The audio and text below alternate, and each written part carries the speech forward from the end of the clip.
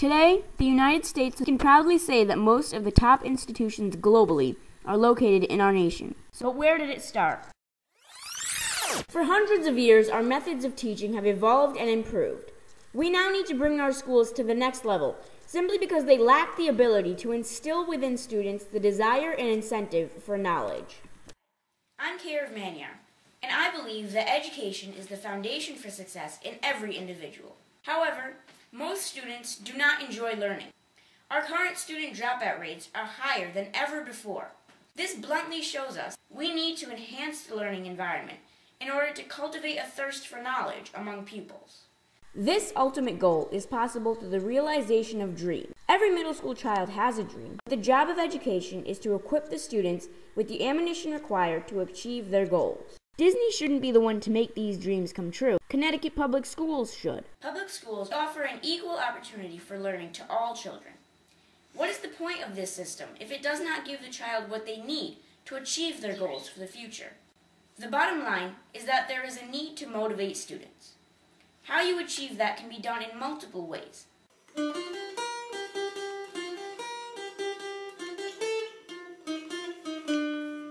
Hello again. Using passions in the classroom as an example to find parallels can help students in understanding a new topic. It allows them to realize interests of theirs that they never even knew existed. Can teachers implement students' interests in lessons to teach them new things? I think this style of teaching in which students are able to explore their interests, see that their students are focused, students are more responsible. There's a fire starting in John's heart. These girls took their favorite song and rewrote lyrics that pertain to the historical lesson, and also realized that they really enjoy and are capable of singing. This method of using passions to find parallels in teaching is seldom being administered among the majority of middle school classes. Why shouldn't it be used?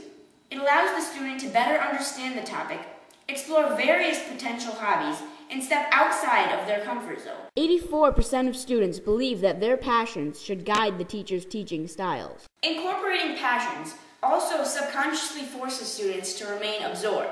Can teachers implement students' interests in lessons? If you have a passion for it, you're more likely to give up your own time to pursue it. Teachers and students alike agree that this method of teaching works. It is a proven fact. Now, all that's left to do is try to implement it in the daily routine of the teacher's lesson plans. Another major benefactor in the education of students is self-discovery. Giving the kids the ability to explore ideas and conclude the answer to a topic of their own accord is a great way of teaching.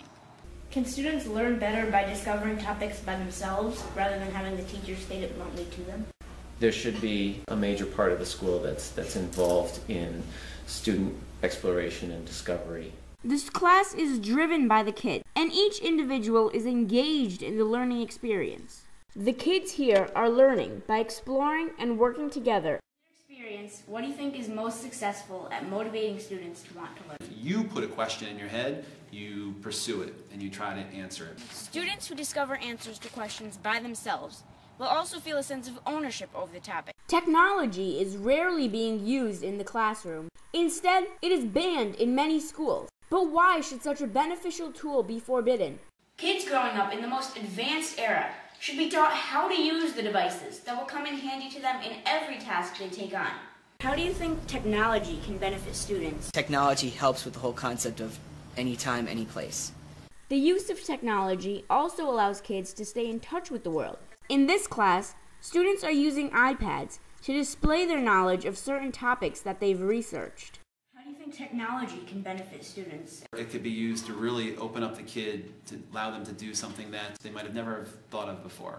There are at least 5 to 7 unused flat-screen TVs in every school in my district. Instead of spending valuable money on such wasted items, why not invest in smart boards for every class, or miniature laptops or iPads for the students? 97% of middle schoolers say that the use of technology would benefit them in the classroom. Students can only achieve dreams of the future if they are prepared for the future. Students need not be bribed into learning. Our public schools need to develop an unquenchable thirst for intelligence among all students. We must be the ones to bring this long-needed formula for success to the students. It is required now, therefore it needs to be delivered today.